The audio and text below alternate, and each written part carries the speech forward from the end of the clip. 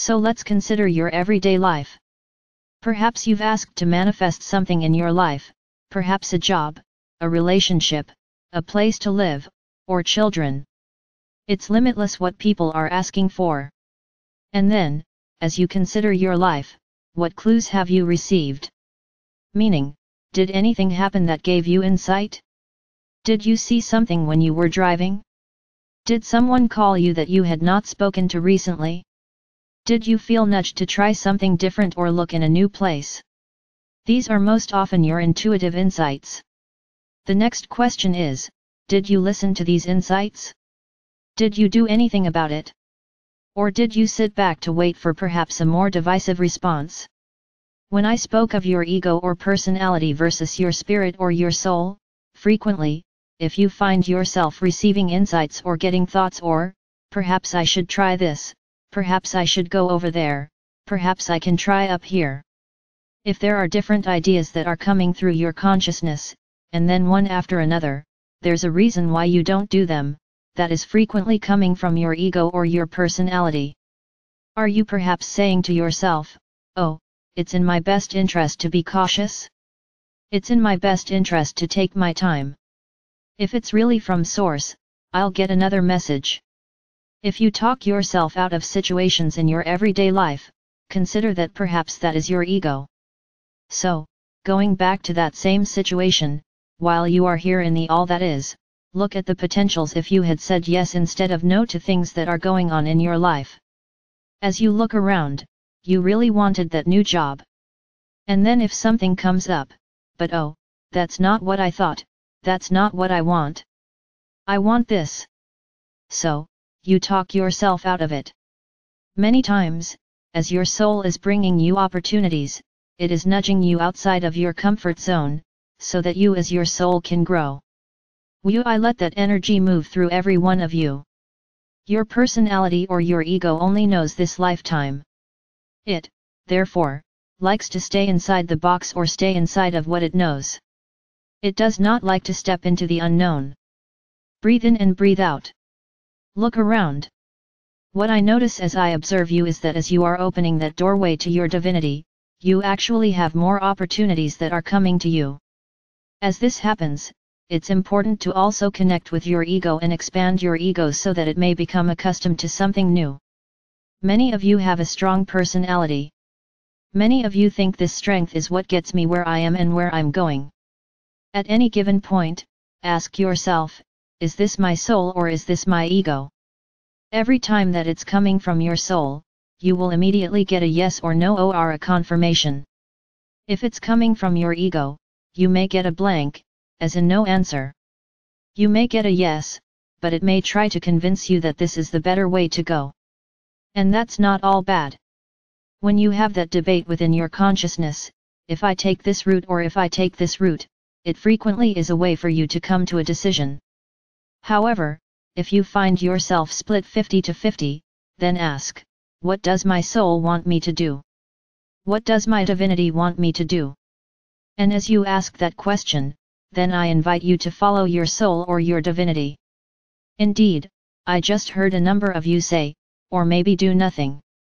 It is always your free will, whatever you choose to do or not do. So let us clear out this space. Let us once again step into the flow of the all that is, feeling all of your potentials around you, feeling the love, your spiritual essence, and look at your life. For some, you may have a new perception. For others, it may be equal to what it was before.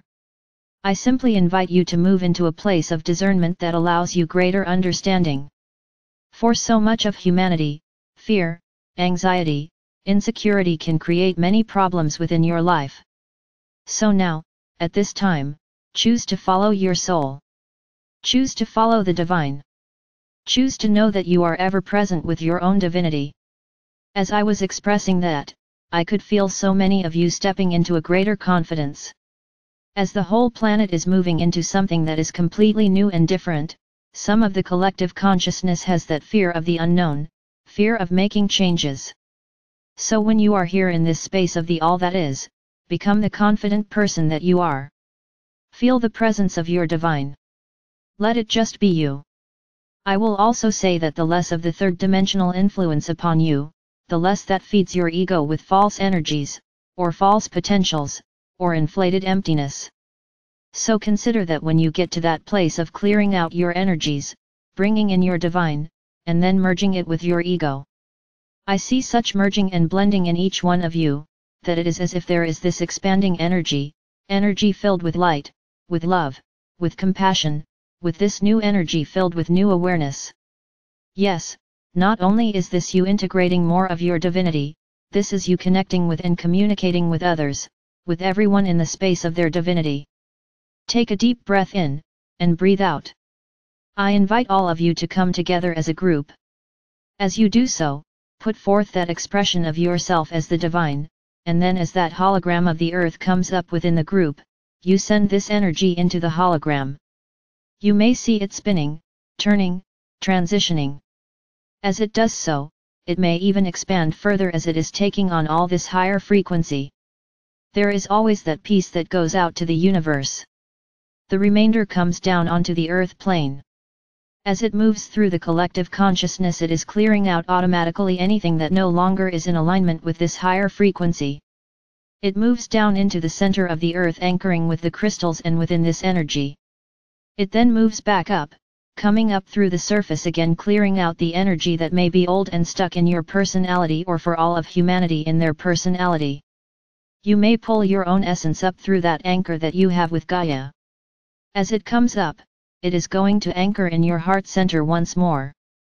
It is also going out to the rest of humanity for whomever is open to receive. You then bring the remainder of your consciousness, it comes down from the all that is, through your soul essence, through your higher self, and it streams back down in and around you. You feel how it all blends around your heart center. Take a moment as this is blending and ask for a deeper integration between your soul consciousness and your ego or your personality. Then, as if it is going in and out, up and down, and in every direction around you, are integrating into you through your physical, mental, emotional, and spiritual bodies, so all may be in balance. It is clearing out any lower frequencies that no longer serve you, which in turn allows you to vibrate and live your life as the divine. Take a deep breath in and breathe out.